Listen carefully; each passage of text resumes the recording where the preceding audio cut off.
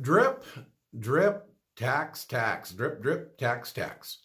DRiP stands for a dividend reinvestment program. If I tell the issuer, whether it be a mutual fund or a corporation, and I'm enrolled in their dividend reinvestment program, I say, hey, I don't need the dividend. Just buy me additional either shares in the corporation or shares in the mutual fund. Unfortunately, as far as the IRS is concerned, I could have got the money, and that's the same as getting it. Test question on the SIE Series 6, Series 7 is the idea that this dividend reinvestment program is going to be taxable, because as far as the IRS is concerned, I get a 1099, I could have had the money. Same for the capital gains distributions.